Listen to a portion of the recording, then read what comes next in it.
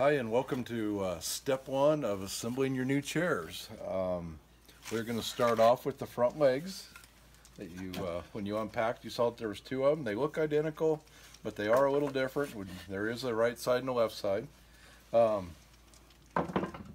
This one might look a little different because I have a little extra hardware on here because I've taken these apart so many times the wood's gotten a little soft. But you will see that the idea is the leg sits like this with the curve in front, and what we're going to do to start this process is you had two of these 3.5-inch bolts, one for each side. So we're going to put one through the top hole, and then we are going to pick the seat assembly up and just simply put that through there.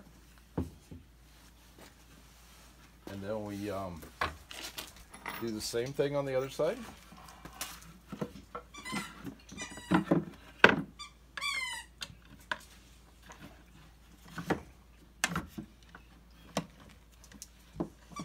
Sometimes you may need a little hammer to gently nudge these things into the holes.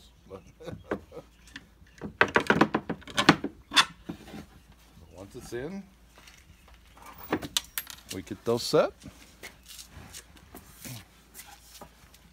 and then the simple process is to put a washer and a nut on the bolt itself. And just to let you know, the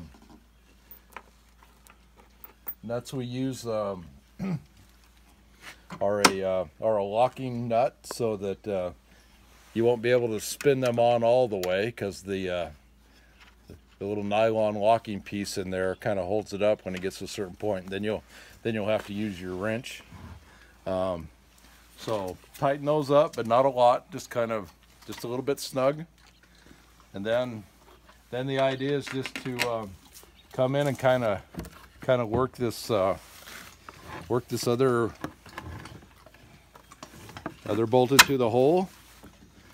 And you do that on both sides, and you snug that up a little bit, and then we will stop here, and then we will move to the next part.